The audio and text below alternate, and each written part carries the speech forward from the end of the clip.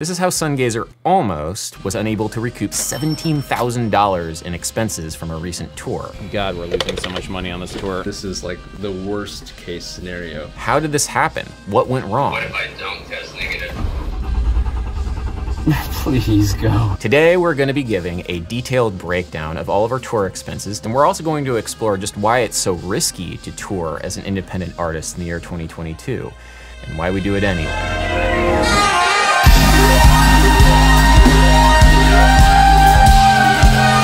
This video is brought to you by a CuriosityStream and my streaming service Nebula, where you can watch a companion bonus essay vlog. Sleep in the van. Wednesday is an indie rock band from Asheville, North Carolina that shared the accounting from a recent South by Southwest tour on Twitter. They revealed that they lost about $100 on this tour. Now, this thread went viral not because of the exploitative nature of South by Southwest's compensation for bands, and that there is none, but because of the perceived exorbitance of Wednesday's operating expenses, like, for example, $1,200 for an Airbnb, which seemed to touch a nerve. The refrain online seemed to be, just sleep in the van. Just sleep in the van and stop bitching. You sleep in van/tour vehicle. Sleep in the van. Sleep in the van. You should have slept in the van. Sleep in the van. Sleep in the van. You can see from the responses to this thread that on some level, poor living conditions and poor working conditions for musicians are socially policed. Poverty is expected, places to sleep are considered wild extravagances. There is little, if anything, that could be used to justify the touring expenses for a band, not because South by Southwest exploits labor, but because consumers of music demand a starving artist. The narrative is that if you aren't struggling, you're not doing music right. And this narrative is reinforced by other musicians, other people who have suffered indignities, other crabs in the bucket. One band suggested that Wednesday should have spent days off on their tour doing gig economy jobs. Another insisted that being in a band is supposed to be a slog. Another bragged about sleeping in a van with a herniated disc and asthma. To even talk about the expenses of touring a band on social media is to quibble about breadcrumbs. It is a discourse that is dominated by hustle culture. Sounds like you expect things to be handed to you. You have to grind to make that dream work. If touring is expensive, you are weak. The less expensive you make touring, the stronger you are. Sleep in the van. The lesson to be learned here is that it is not in a band's best interest to share how they spend their money on tour, because they will be punished for it.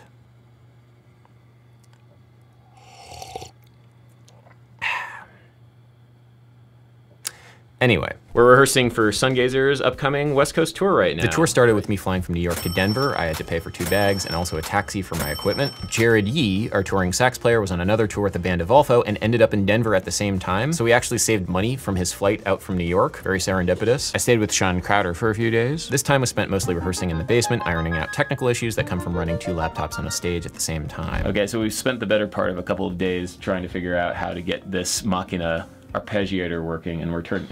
Tour rehearsal was in a church common area, which was lent to us for free, which helped out a lot. New jumpsuits, baby. New tour, new jumpsuits. We had a modest costuming budget. Our first gig was at the Cervantes Masterpiece Ballroom in Denver on April 1st. A short drive from where we were staying, basically a local gig. First gig of the tour tonight. We're playing in Denver. You guys ready? We had a special guest for the show, the YouTuber Charles Cornell. I'm not gonna lie here, his appearance fee was quite exorbitant. Cornell's warm-up routine. He does this every time he plays. Every time. Man, you can't skip out on the routine. Wanna go for it? Yeah. All right, let's do it.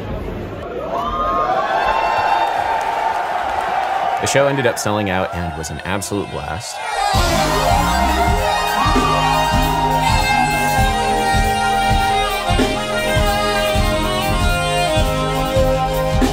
The whole night was extremely thick. A really fantastic way to start the tour.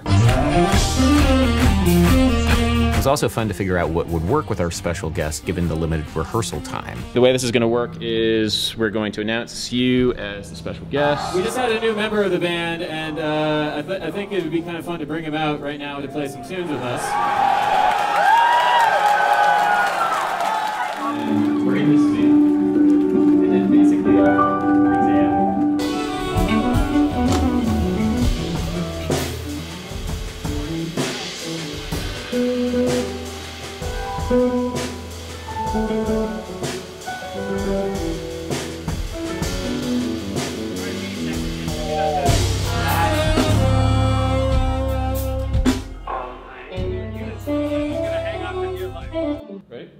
Cool.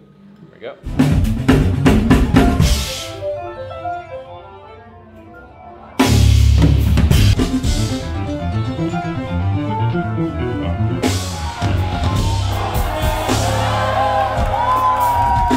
During the sax solo, there's going to be this moment where... The whole section is all like a D to E flat, right? Yeah, basically. And I'm going to shout out quarter notes. So we're just going to hit downbeats. You'll hear it.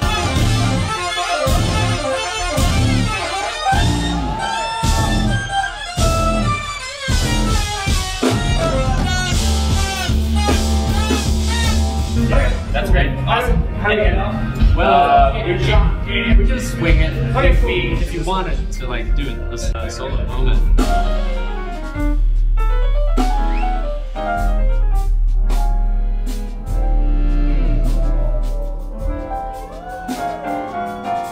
Not naturally, that time. Thank you, everybody. Charles Cornell. So, when Sungazer tours, we hire musicians to come and play for us. The band Sungazer as a business is a partnership between myself and Shawn Crowder. We split the financial risk and reward 50-50. The musicians that play for us do not share in that risk and reward, and instead we negotiate a flat fee ahead of time. We hire them as independent contractors. In the industry parlance, they are hired guns. This is generally the arrangement when I play with other bands like the New York Philharmonic or Aberdeen. I'm part of the band, but I don't share the risk and reward with the band leader. Creative control and financial risk are divided differently. For this run, we hired Jared Yee on tenor sax and our normal touring keyboardist, Christian Lee, who couldn't make the first show, hence Charles Cornell. We hired our buddy Brian Plautz to help out with advancing the tour, which is the process of getting all the logistics squared away with venues in advance of the tour. All told, personnel fees for this tour cost us roughly $3,400. So after the Denver show, Jared was actually already on tour with another band. Right. So Jared went off to do these other gigs. We first picked up the van at, do you remember the address for the budget rental? It was like 420 Collier Street. No, yeah. Even better. 251 Collier Street. The van rental, which would carry drums and equipment for the rest of the tour from April 4th to April 18th, was $2,814. The plan was to drive from Denver to LA, where we would meet Jared and Christian to play the next gig. That was the plan anyway. And then we went to LA a few days later. We ended up spending $281 in gas to get to LA, drove about 10 hours, and then spent $170 on a double motel room in Las Vegas. We just made it to Las Vegas, and you know what they say about Las Vegas. Hope your tenor sax player doesn't get COVID. Have you tested positive, or? Okay, how are you feeling? I'm feeling it. Ah, shit, man. I'm sorry. Yeah, it's all right. If you're like negative and feeling better by the San Francisco hit. Right. Yeah, I was thinking that sucks, man. I'm sorry to hear that. Yeah, so Jared's not joining us for the rest of the tour. We could still play these shows trio with Christian, but at the same time, like, losing Jared is like, ugh. Oh, yeah. You want Jared Yee on. God, you want him there. That was disappointing for sure. If we were positive, then, I mean, I don't know, like, we're so, you know. Right, so here we go. Here we go. We just assumed that we were fine, but later that night, we took antigen tests, and it turns out we weren't fine. Yeah, LA's out. LA's out.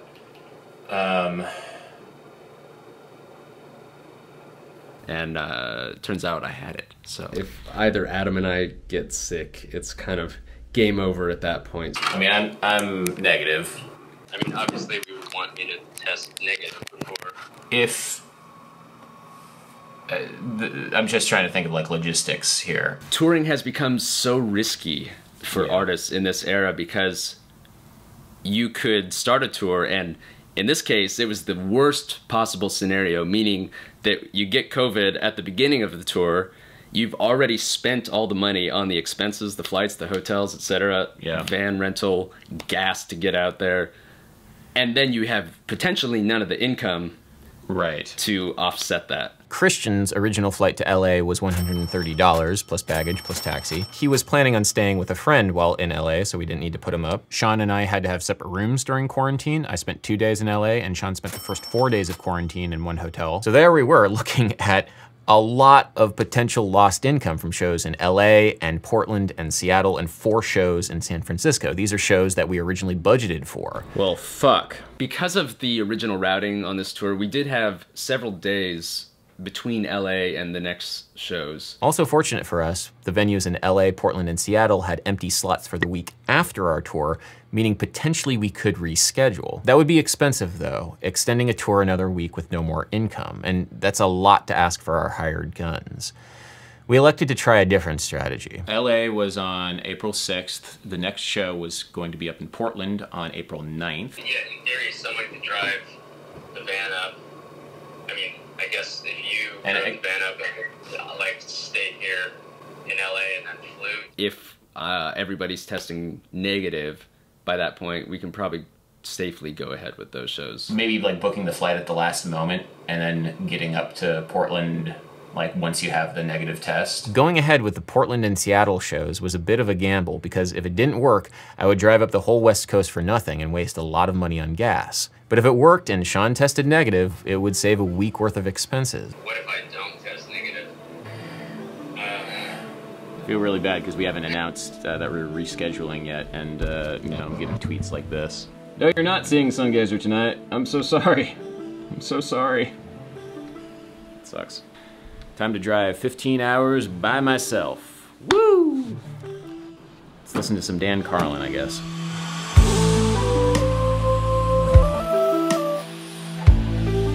It's history. A date which will live.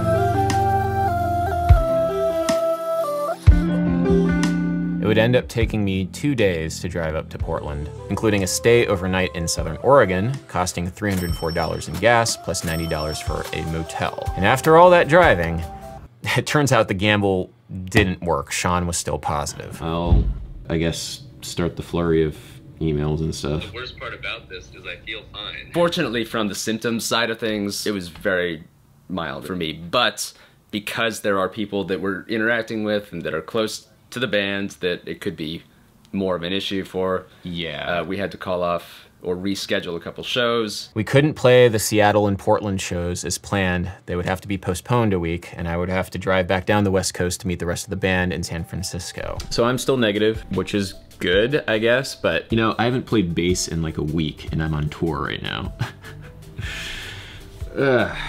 All told, my 4 nights spent in the Pacific Northwest and driving back down would cost $523 in hotels, plus an additional $293 in gas. Regular? Yeah.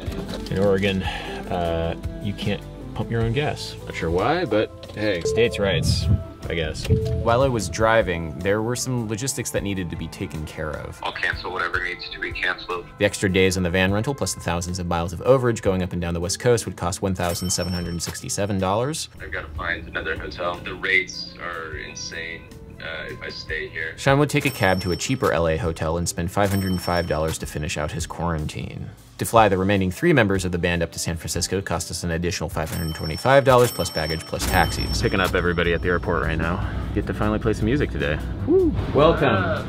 Welcome to my world. Okay, yeah. Dear Lord, that gas receipt. God, we're losing so much money on this tour. The hotel rooms in San Francisco were subsidized by the venue that we were playing at, coming in at an estimated $500 for 3 nights. Now this number is terrifying, it's 5 figures, especially considering at this point we had only played 1 gig. Like, in order to even come close to breaking even, we would need to sell out every show that we played on the tour. Yo. Sold out, Daddy. Woo! Both shows are sold out. But I'll take But finally, we could start playing shows. We would be playing 4 sold-out shows at the Black Cat in San Francisco, which is normally a jazz venue. Woo!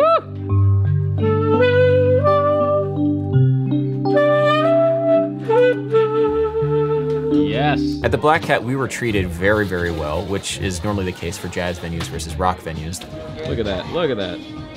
Right. There's sometimes a musical class divide between how jazz musicians are treated on tour versus rock musicians. Just to give a fun example, for the 2 nights at the Black Cat, they were serving a cocktail menu with cocktails based around our song titles, which I thought was amazing. Ooh, that smells good. It was nice, but we were several weeks in on a tour that was hemorrhaging money. Even though these shows were sold out, it was a bit unclear if we were going to be able to recoup all of these expenses. Ladies and gentlemen, please put your hands together for Sungazer. Let's go to the episode. We got Shawn Crowder on the drums.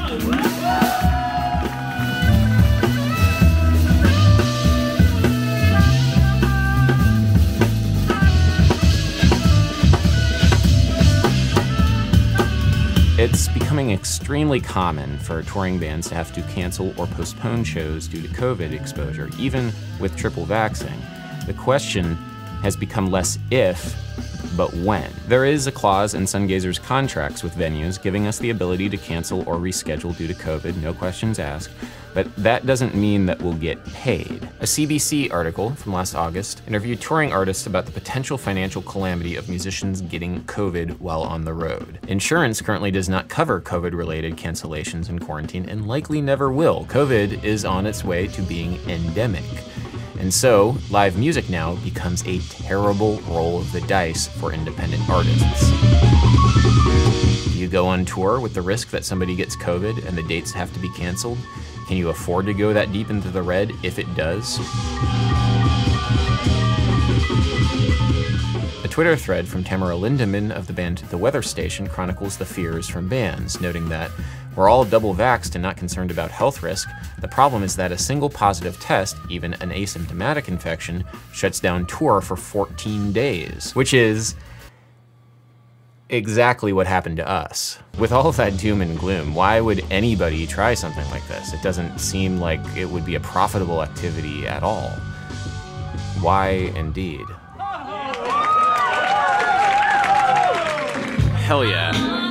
Kinda feels good to play music again. There's a certain energy about like, you haven't played music in a long time and you're just like burning to play music, especially since this is like 2 weeks since we ended up starting the tour. Yeah. 2 weeks without music making. Yeah. After 4 amazing sold out shows in San Francisco at the Black Cat and a close call with a vehicle malfunction. Please go. Is it just a battery? Oh, okay. Oh, just gotta pump that gas pedal. Okay.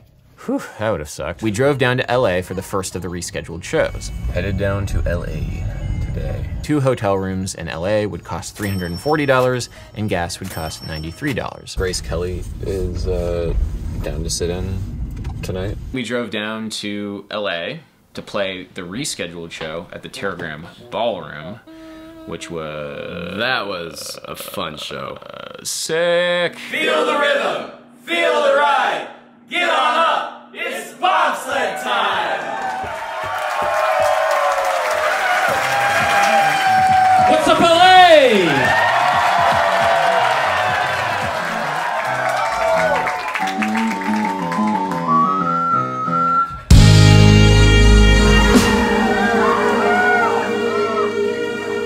In 2014, the band Pomplamoose published a blog post entitled Pomplamoose 2014 Tour Profits or Lack Thereof.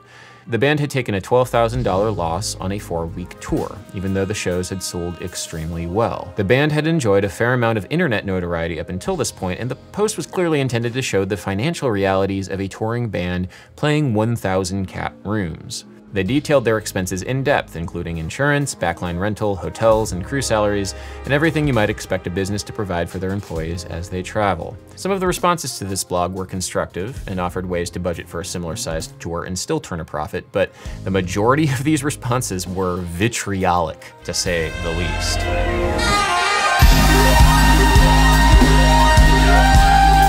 Many touring musicians who for years had sacrificed personal comfort and dignity to stretch thin budgets on the behalf of those who might exploit their labor were absolutely livid.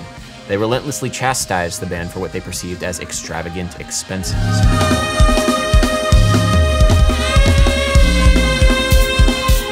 Musicians are expected to struggle. It is part of the narrative. It went a little bit beyond this though, because media outlets began to publish scathing op-eds. Thank you, LA! The idea of a bed to sleep in seemed especially controversial here.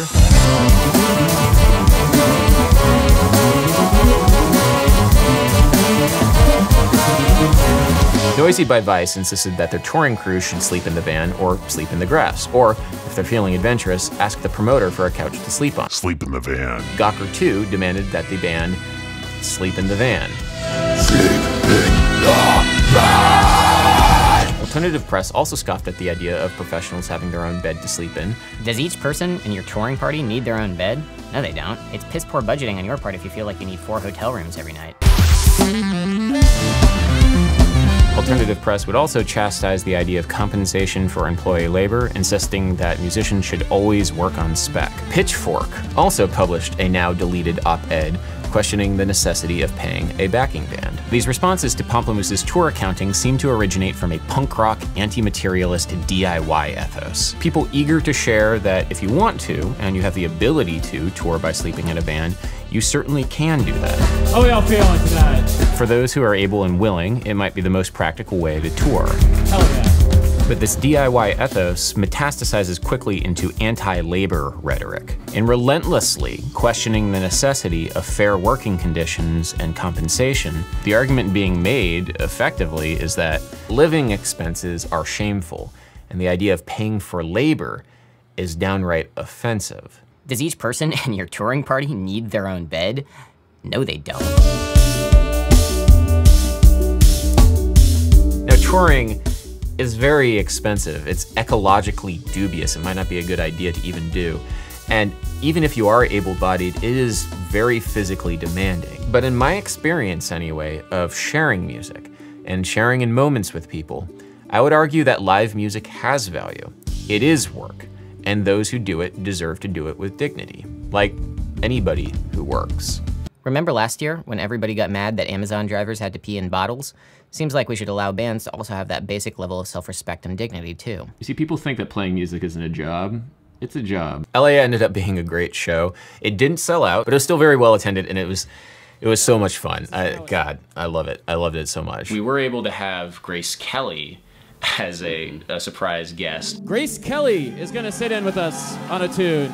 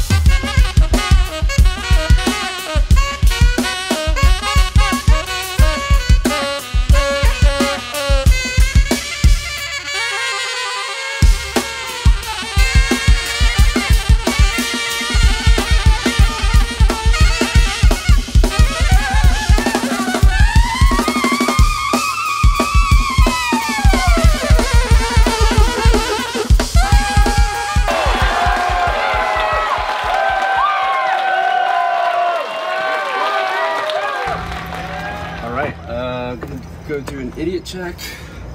Make sure all the idiots are here. 1, 2, 3, 4. Great, we got it. So Christian had to go. He had to go back to teaching because he couldn't extend the tour. Understandably. Christian's flight back would cost $255 plus baggage plus taxis for equipment. Where are we, y'all? Weed, California. Jared, Shawn, and I then spent the time driving up the West Coast for our rescheduled Portland date and spent $324 on gas and $619 for 2 nights of 3 hotel rooms. Since we had been selling out shows, we felt comfortable each having our own hotel room. In Portland, we played at Stage 722. Like, how would you describe 722? Yeah, it's almost like a converted warehouse or old, I don't know, factory or something. Yeah. It was hard to play it without Christian because we had just played 5 shows, like really solidifying how the set's supposed to feel and like getting all the little quirks out, and then okay, now we're back to just playing trio. We can do it. Like we have enough stuff in the Ableton setup. It will still sound super full. And it's just fun to have more people on stage. There's more opportunity for interaction. And there's a question here. Where does it become uneconomical to keep adding more people to a band, because we have played it as a 5-piece, we played it as a 3-piece.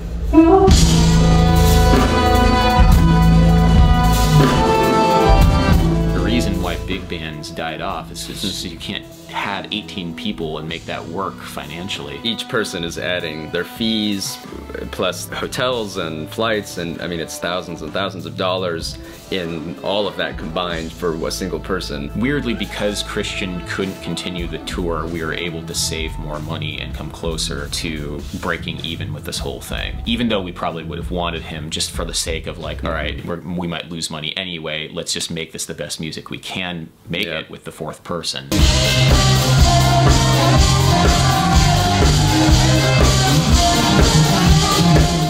Yeah, there's always a human calculus here with touring and who can be brought on when.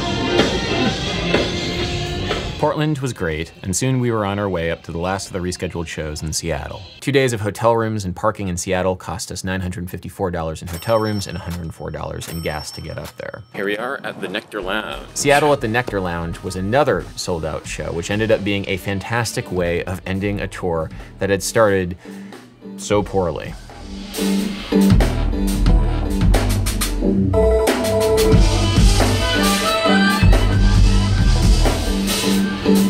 Now, as we've seen, touring can be expensive. One blog cited a $17,000 floor for the most basic level of professional touring expenses. By that metric, Sungazer barely counts as professional. This was a very DIY tour. We weren't traveling with a crew like a front of house engineer or a tour manager or anybody. Yeah, I mean, we're running a very streamlined project, and it's still very expensive, so. After Seattle, Jared and I flew back to New York, adding another $650 plus baggage plus taxis. Shawn would have to drive from Seattle back down to Denver to return the car, adding $370 in gas and $129 for a hotel room. Now, Stereo published an article, Why Are Musicians Expected to Be Miserable on Tour Just to Break Even?, covering the incident around the band Wednesday and the expenses surrounding the South by Southwest tour. They interviewed Zachary Cole-Smith of the band Dive, who noted that, quote, "There's this expectation that musicians transcend the capitalist framework."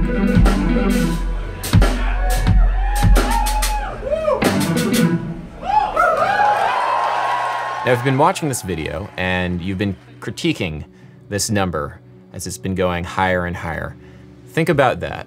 Think about the relationship of music to the broader capitalist framework, how much it costs to travel, how much it costs to sleep, especially now. Part of the reason why I found the discourse around Wednesday's tour accounting so frustrating is because people kept attacking the musicians rather than considering their circumstances. Like, there has been a global pandemic. Touring is not like what it used to be.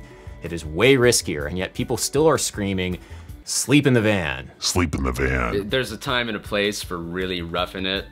And that was 10 years ago. Yeah, exactly. I'll be the first to admit that this band is relatively new to touring. We don't really know what we're doing. This was our first West Coast tour. I'm sure there are things that we could do differently in the future, and please, if you are a road warrior, let us know in the comments what we did wrong. It really helps with the algorithmic engagement. But there really isn't a clear course of action for what you're supposed to do when 2 members of your band contract COVID. Everyone has their opinion on this, and they don't necessarily care what ours is. You know, some people will think we did too little, some will think we did too much. I think we did what we thought was right, knowing the circumstances immediate to us. Now, thank God we were able to reschedule the shows and make it work the week after we were already out.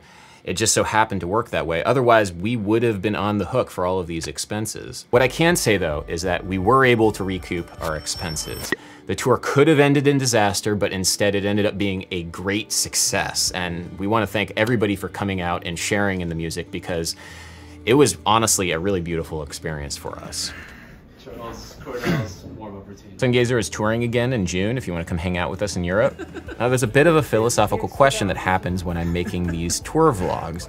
What is the narrative? How do you tell the story of the tour while you're actually playing it? Now, in this case, it's kind of easy because there was a lot of bad stuff that happened, but that doesn't change the fact that throughout the whole tour, Shawn and I were having conversations about the different rooms that we were in. That was the original idea for the vlog. Physical bodies will change how you play the music. Changes the acoustics in the room, yeah, on a fundamental level. I cut together some of those conversations from the tour and also included some bonus footage and a bonus video that you can watch right now over on Nebula. Nebula is a creator-owned streaming service where I have not only my catalog, but also a bunch of fun bonus videos. Many other YouTube creators that you know and enjoy are also on Nebula who are also sharing bonus videos. It's a great way to watch and discover quality content ad-free, as well as support your favorite creators. Now, this video has a sponsor, and I want to say thank you to the sponsor because I was able to dedicate a month of my life to a tour that barely broke even because I could make a video about the tour. I want to give a big shout out to CuriosityStream, the go-to source on the internet for the very best documentaries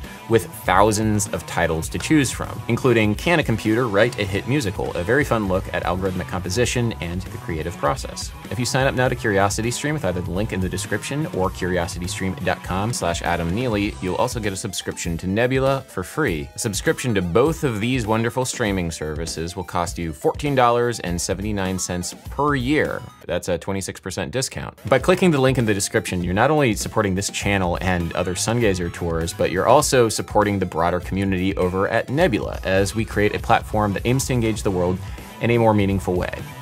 Thank you everybody for watching. Peace.